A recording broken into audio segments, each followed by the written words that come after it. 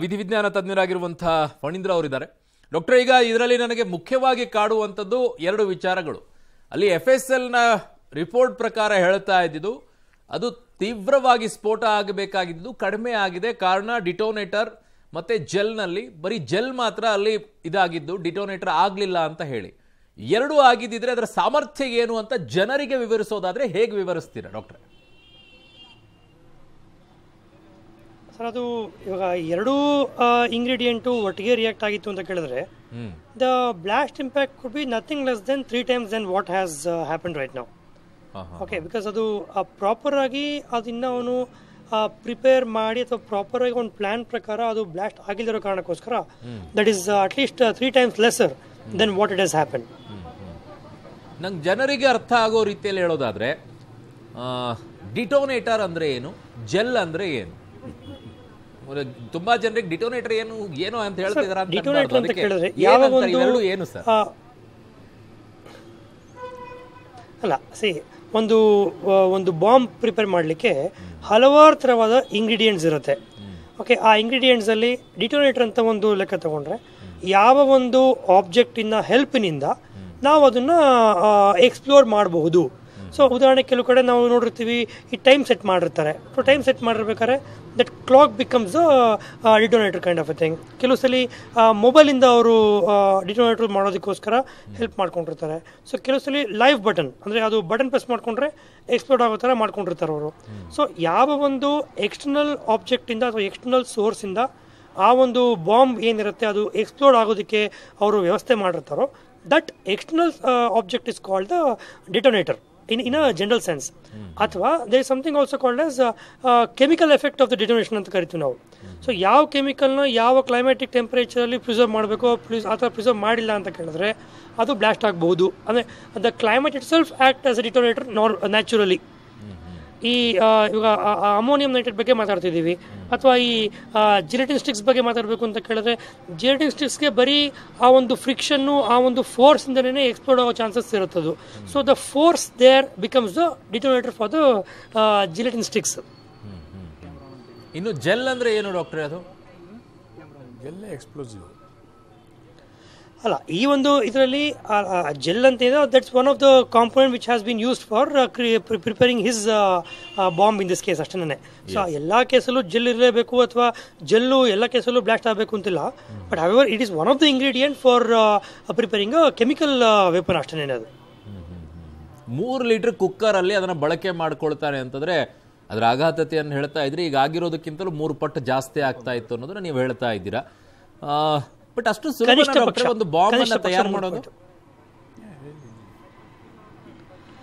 Sir, ಇವತ್ತಿನ ದಿನ ಒಂದು ಬಾಂಬ್ ಅಂತ ಲೆಕ್ಕ ತಗೊಂಡ್ರೆ ನಾವು ಅನ್ಕೊಳ್ಳೋ ಪ್ರಕಾರ ಅದಕ್ಕೆ RDX ಇರಬೇಕು ಅಥವಾ ನಮಗೆ ಏನು ಸಪ್ರೇಟ್ ಎಕ್ಸ್ಪ್ಲೋಸಿವ್ಸ್ ಜಿಲೆಟಿನ್ ಸ್ಟಿಕ್ಸ್ ಆ ಥರ ಇರಬೇಕು ಅಂತಿಲ್ಲ. ನೋಡಿ, ನಾವು ಬಟ್ಟೆ ಹೋಗಿ ಸೋಪ್ನಿಂದ ಕೂಡ ಬಾಂಬ್ ಬ್ಲಾಸ್ಟ್ ಮಾಡುವಂಥ ಒಂದು ಬಟ್ಟೆ ಹೋಗಿ ಸೋಪ್ಗೆ ಬ್ಲಾಸ್ಟ್ ಮಾಡುವಂಥ ಸಾಮರ್ಥ್ಯ ಇರ್ತದೆ. ಸೊ ನಾವು ಯಾವ ಪರ್ಪಸ್ಗೋಸ್ಕರ ಯಾವ ಇಂಪ್ಯಾಕ್ಟಲ್ಲಿ ಬಾಂಬ್ ಬ್ಲಾಸ್ಟ್ ಮಾಡಬೇಕು ಅಂತ ಯೋಚನೆ ಮಾಡಿರ್ತಾರೋ ಅದಕ್ಕೆ ತಕ್ಕಂತೆ ಅವರು ಇಂಗ್ರೀಡಿಯೆಂಟ್ಸ್ನ ಯೂಸ್ ಮಾಡ್ತಾರೆ. ಸೊ ಆ ಇಂಗ್ರೀಡಿಯೆಂಟ್ಸ್ ಲೆಕ್ಕ ನೋಡ್ಕೊಂಡು ಹೋದರೆ ಅದು it could be as small as the ಕುಕ್ಕರಲ್ಲಿ ಇವಾಗ ಏನು 3 ಲೀಟರ್ ಕುಕ್ಕರ್ ಅಂತ ಯೋಚನೆ ಮಾಡ್ತಿದ್ದೀವಿ, ಅದಕ್ಕೆ ತಕ್ಕಂತೆ ಏನು ಬ್ಲಾಸ್ಟ್ ಕೆಪಾಸಿಟಿ ಅದ್ರ ಪ್ರಕಾರ ಮಾಡೋಕ್ಕೆ ಪ್ರಯತ್ನ ಮಾಡಿದ್ದಾರೆ.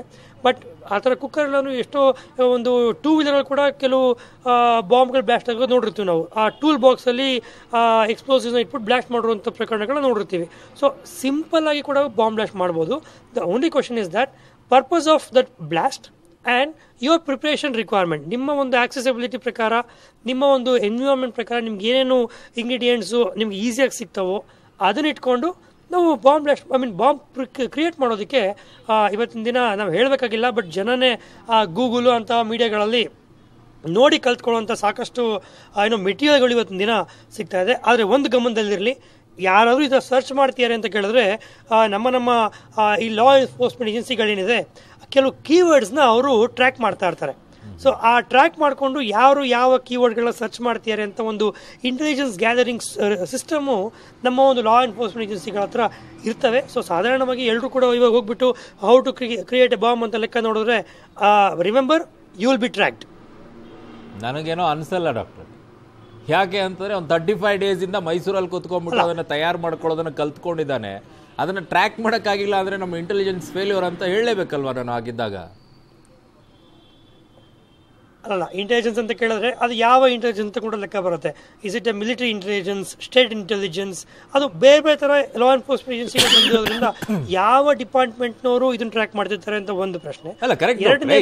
ಯಾವುದೇ ಇರಲಿ, ಅದು ದೇಶದ ವಿಚಾರದಲ್ಲಿ ಒಂದು ಬಾಂಬ್ ತಯಾರಿಕೆ ಬಗ್ಗೆ ಸರ್ಚ್ ಮಾಡ್ತಾ ಇದ್ದಾನೆ ಅಂತಂದ್ರೆ ಅದನ್ನ ಫೈಂಡ್ ಔಟ್ ಮಾಡಕ್ ನನ್ನ ದೇಶದಲ್ಲಿ ಆಗ್ತಾ ಇಲ್ಲ ಅಂತಂದ್ರೆ ಇನ್ನು ಯಾವ ಟೆಕ್ನಾಲಜಿನ ಬಳಸಿ ಏನ್ ಪ್ರಯೋಜನ ಆಯ್ತು ಅಂತ ನನ್ನ ಮೂಲ ಪ್ರಶ್ನೆ.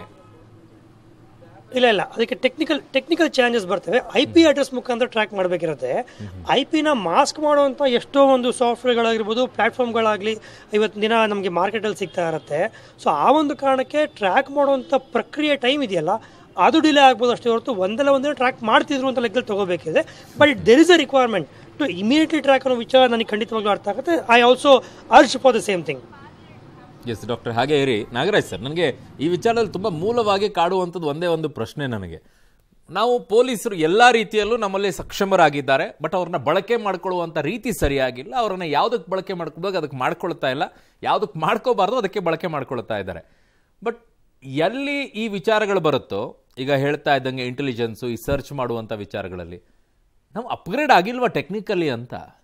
ನಿಜವಾಗೂ ನಾವು ಅಪ್ಗ್ರೇಡ್ ಆಗಿದ್ದೀವಿ, ತರಬೇತಿನೂ ಕೊಟ್ಟಿದ್ದೀವಿ, ಎಲ್ಲ ಆಗಿದೆ. ಆದರೆ ಯಾರು ತರಬೇತಿ ಹೊಂದಿದರೋ ಅವರಿಗೆ ಆ ತರಬೇತಿ ಹೊಂದಿದಂಥ ಸೂಕ್ತವಾದ ಜಾಗಗಳನ್ನು ಕೊಟ್ಟಿಲ್ಲ, ಅವರಿಗೆ ಪೊಸಿಷನ್ಗಳನ್ನೇ ಕೊಟ್ಟಿಲ್ಲ. ತರಬೇತಿ ಕೊಟ್ಟಿದ್ದಾರೆ, ಎಲ್ಲೋ ಗೋಡನಲ್ಲಿ ಹಾಕಿದ್ದಾರೆ. ಅಂದರೆ ಅವರಿಗೆ ಆ ಕೆಲಸ ನಾಲೆಡ್ಜ್ ಬಳಕೆ ಮಾಡದೇ ಇರುವಂಥ ಜಾಗಗಳಿಗೆ ಹಾಕಿ. ಯಾರು fault? Administration fault, DG fault, ಅಥವಾ ಸಿಸ್ಟಮ್ ಫಾಲ್ಟು ಅಷ್ಟೇ. ಇನ್ನೇನು ನ್ಯಾಚುರಲ್ ಆಗಿ ಡೈರೆಕ್ಟಾಗಿ we have to accuse them. ಇಲ್ಲ ಅಂದಿದ್ರೆ ಯಾರು ಯಾವ ಜಾಗದಲ್ಲಿ ಇರಬೇಕು ಇರಬಾರ್ದು ಅನ್ನೋದನ್ನು ಯೋಚನೆ ಮಾಡಿ ಹಾಕುವಂಥದ್ದು ಕೆಲಸ ಇಲಾಖಾ ಮುಖ್ಯಸ್ಥರದ್ದು ಇರ್ತದೆ, ಅಥವಾ ಡಿಪಾರ್ಟ್ಮೆಂಟ್ದು ಇರ್ತದೆ, ಹೋಮ್ ಡಿಪಾರ್ಟ್ಮೆಂಟ್ದು ಸೀನಿಯರ್ ಆಫೀಸರ್ಸ್. ಆದರೆ ಇದರಲ್ಲಿ ಅದರ ಅಪ್ಲಿಕೇಶನ್ ಆಫ್ ಮೈಂಡೇ ಇಲ್ಲ ಭಾಳಷ್ಟು ಜನಕ್ಕೆ. ಯಾರಾದರೂ ಯಾರು ಹಾಕಿದ್ರು ನಡೀತದೆ ಅನ್ನೋ ಒಂದು ಅಭಿಪ್ರಾಯಕ್ಕೆ ಬಂದಿದ್ದಾರೆ. ನಿಜ, ಎಲ್ಲರೂ ಕೂಡ ಕೆಲಸ ಮಾಡಬೇಕು, ಎಲ್ಲರಿಗೂ ಕೂಡ ನಾಲೆಡ್ಜ್ ಇರಬೇಕು ಅಂತಾನೆ ಇರೋದು. There are people who go on get it. There are people who don't do it. They get what they want. ಆ ಥರ ಇದ್ರೆ ಗೋ ಗೆಟರ್ಸ್ಗೂ ನಮಗೇನು ಬೇಕೋ ಅದನ್ನು ತಗೊಂಡು ಇಟ್ಕೊಳ್ಳೋರ್ಗೂ ವ್ಯತ್ಯಾಸ ಇದೆಯಲ್ಲ. ಈ ಗೋ ಗೆಟರ್ಸ್ ಬೇಕು, come what may I do this. ಆ ಥರದವ್ರನ್ನ ನೀವು ಎಲ್ಲಿ ಇಟ್ಟಿದ್ದೀರಾ? ಎಕ್ಸಾಕ್ಟ್ಲಿ. ಇತ್ತೀಚಿನ ದಿನಗಳಲ್ಲಿ ಅದು ಕಾಣಿಸ್ಕೊಳ್ತಾನೆ ಇಲ್ಲ ಪೊಲೀಸ್ ಇಲಾಖೆಯಲ್ಲಿ. ಪೊಲೀಸ್ ಇಲಾಖೆಯಲ್ಲಿ ಒಂದೇ ಕಾಣಿಸ್ಕೊಳ್ತಾ ಇರೋ, ಯೂನಿಫಾರ್ಮ್ ಹಾಕೊಳ್ತಾರೋ, ಅವ್ರು ಪೊಲೀಸ್ ಸ್ಟೇಷನ್ಗೆ ಅಲ್ಲಿ ಹೋಗ್ತಾರೋ, ಈ ಪೊಲೀಸ್ ಸ್ಟೇಷನ್ಗೆ ಹೋಗ್ತಾರೋ, ಇಲ್ಲ ಯಾವ್ದಾದ್ರು ಏನಾದ್ರು ಕೇಸ್ಗಳು ಬಂದ್ರೆ ಅವ್ನು ಸಸ್ಪೆಂಡ್ ಮಾಡ್ತಾರೆ. ಇದಿಷ್ಟು ಬಿಟ್ಬಿಟ್ರೆ ಹೊಸದಾಗಿ ಏನಾದ್ರು ಮಾಡ್ತಾ ಇದಾರೆ ಅನ್ನೋದು ಎಲ್ಲಿಗೂ ಕಾಣಿಸ್ತಾ ಇಲ್ಲ. ಸಸ್ಪೆನ್ಷನ್ ಕೂಡ ಕೇಳ್ತಾ ಇಲ್ಲ ನಾವು, ಸಸ್ಪೆನ್ಷನ್ ಕೂಡ ಕೇಳ್ತಾ ಇಲ್ಲ. ಅಲ್ಲಲ್ಲ, ನಾನು ಹೇಳ್ತಾ ಇರೋದು ಆ ತರ ತೊಂದರೆ ಮಾಡೋದು ಬೇಡ. ಕೆಲಸ ಯಾರಿಗೆ ಯೋಗ್ಯರಿದ್ದಾರೋ ಆ ಯೋಗ್ಯವರಿಗೆ ತಕ್ಕಂತ ಸಿಗ್ತಾ ಇಲ್ಲ ಅವರಿಗೆ ಪೊಸಿಷನ್ ಅಂತ ಹೇಳಿ. ಶ್ರೀಕಾಂತ್ ಶೆಟ್ಟಿ ಅವರೇ, do you think the same? ಹೀಗೆ ಅನ್ಸುತ್ತಾ ತಮಗೂ ಕೂಡ ಈ ವಿಚಾರದಲ್ಲಿ? ನಮ್ಮ ರಾಜ್ಯದಲ್ಲಿರುವಂತ ಪೊಲೀಸರು ಸಕ್ಷಮರಾಗಿದ್ದಾರೆ, ಎಬಿಲಿಟಿ ತುಂಬಾ ಚೆನ್ನಾಗಿದೆ, ಬಟ್ ಅವ್ರನ್ನ ಬಳಕೆ ಮಾಡಿಕೊಳ್ಳೋದ್ರೆ ಗೌರ್ಮೆಂಟ್ ವೈಫಲ್ಯ ಕಾಣ್ತಾ ಇದೆ ಇದರಲ್ಲಿ. ಖಂಡಿತ. ಕೆಲವು ವರ್ಷಗಳ ಹಿಂದೆ ಉಡುಪಿ ಮಂಗಳೂರಿನಲ್ಲಿ ಒಬ್ಬ ಕರಾಟೆ ಖಾದರ್ ಅಂತ ಹೇಳಿ ಮಹಿಳೆಯ ಮೇಲೆ ದೌರ್ಜನ್ಯ ಮಾಡಿದವನು, ಅವನು ವಾರಂಟ್ ಮೇಲೆ ಓಡಾಡ್ತಾ ಇದ್ರು ಕೂಡ ಅವನನ್ನು ಯಾರು ಬಂಧಿಸುವಂತ ಪ್ರಯತ್ನ ಮಾಡಲಿಲ್ಲ. ಯಾಕಂದ್ರೆ ಅವನು ಯಾರ್ದೋ ಕೃಪಾ ಕಟಾಕ್ಷದಲ್ಲಿ ಇದ್ದ, ರಾಜಕಾರಣಿಗಳದ್ದು. ಯಾರೋ ಒಬ್ರು ಅಧಿಕಾರಿ ಅವರನ್ನ ಪ್ರಯತ್ನ ಮಾಡಿ ಅವನನ್ನ ಬಂಧಿಸಿ ತಂದು ಸೆಲ್ ಒಳಗೆ ಹಾಕಿದಾಗ ಆತನ ಮರುದಿನವೇ ಆ ಅಧಿಕಾರಿಗೆ ಅಲ್ಲಿಂದ ವರ್ಗಾವಣೆ ಆದೇಶ ಬಂದ್ಬಿಡುತ್ತೆ. ಆದ್ರೆ ಇಡೀ ನಮ್ಮ ಕರ್ನಾಟಕದ ಬದಲಾವಣೆ ಆಯ್ತು. ಆ ಸ್ಟೇಷನ್ ನಲ್ಲಿರೋ ಅಷ್ಟು ಪೊಲೀಸರು ಒಂದು ಮಾರಲ್ ಸಪೋರ್ಟ್ ಅನ್ನು ಕೊಟ್ಟು ಆ ಅಧಿಕಾರಿಯ ಜೊತೆ ನಿಂತ್ಕೊಂಡ್ರು. ರಾಜಕಾರಣಿಗಳಿಗೆ ಏನ್ ಮಾಡೋದಿಕ್ ಆಗ್ಲಿಲ್ಲ. ಇವತ್ತು ಇವ್ರು ಹೇಳೋ ಹಾಗೆ ಯಾರ್ಯಾರು ಈ ರೀತಿ ನಿಷ್ಪಕ್ಷಪಾತವಾಗಿ ಕೆಲಸ ಮಾಡ್ತಾರೋ ಅಂತವ್ರನ್ನ ನಾನ್ ಎಕ್ಸಿಕ್ಯೂಟಿವ್ ಪೋಸ್ಟ್ಗೆ ಹಾಕಿ ಎಲ್ಲಾದ್ರೂ ಅವರನ್ನ ಮೂಲೆಯಲ್ಲಿ ಕೈಕಾಲು ಕಟ್ಟಿ ಹಾಕುವಂತ ಕೆಲಸ ಮಾಡ್ತಾರೆ. ಯಾರ್ಯಾರು ಬಟ್ಟಂಗಿಗಳಿದ್ದಾರೆ, ಚೇಲಾಗಳಿದ್ದಾರೆ, ಇಂಥವರನ್ನು ತಂದು ಅಧಿಕಾರದ ಕುರ್ಚಿಯಲ್ಲಿ ಕೂರಿಸುವಂತ ಪ್ರಯತ್ನಗಳಾಗ್ತಾ ಇದೆ. ಹೀಗಾಗಿ ಇದು ನಾನು ಹೇಳ್ತಾ ಇರೋದು, ಅದು ಪಕ್ಷ ಇರಲಿ ಯಾರೇ ಇರಲಿ, ರಾಜ್ಯದ ಪ್ರಜೆಗಳ ಜೀವದ ಜೊತೆ ಚೆಲ್ಲಾಟವಾಡುವಂತ ಮತ್ತು ಈ ರೀತಿಯ ಆಂತರಿಕ ಭದ್ರತೆಗೆ ಅಪಾಯಕಾರಿಯಾಗಿರುವಂತಹ ವ್ಯಕ್ತಿಗಳ ಜೊತೆ ನಾವು ಡಿಫೆನ್ಸಿವ್ ಆಗಿ ಅಲ್ಲ, ಸ್ವಲ್ಪ ಅಫೆನ್ಸಿವ್ ಆಗಿ ಮೂವ್ ಆಗಬೇಕು ಅಂತ ಹೇಳೋದು. Exactly the point. ನಿಮ್ಮ ಹತ್ರ ಬರ್ತೀನಿ, ನಾನು ವಾಪಸ್ ಚರ್ಚೆನ ಮುಂದುವರಿಸ್ತೀನಿ. ಫಣೀಂದ್ರ ಸರ್, ದಯವಿಟ್ಟು ಹಾಗೆ ಇರಿ. ಇನ್ನೊಂದಿಷ್ಟು ವಿಚಾರಗಳು ನಿಮ್ಮಿಂದ ಪಡ್ಕೊಳ್ಬೇಕು ನಾನು. ಈ ಪ್ರಕರಣದಿಂದಾಗಿ ನಮಗೆ ಹಿಂದೆ ಇರುವಂಥ ಪ್ರಕರಣಗಳಿಗೆ ಲಿಂಕ್ ಆಗುತ್ತಾ ಅಥವಾ ಇನ್ಯಾವ್ಯಾವುದಾದ್ರು ಒಂದಿಷ್ಟು ಸೂಕ್ಷ್ಮವಾಗಿ ವಿಚಾರಗಳೇನಾದರೂ ತಗಲಾಕೊಳ್ಳುತ್ತಾ? ಶಿವಮೊಗ್ಗದಲ್ಲಿ ಹಿಂದೆ ಟ್ರೈ ಮಾಡ್ತಾ ಇದ್ರು, ಬ್ಲಾಸ್ಟ್ ಮಾಡುವಂಥ ಪ್ರಯತ್ನಗಳನ್ನು ಮಾಡ್ತಾ ಇದ್ರು.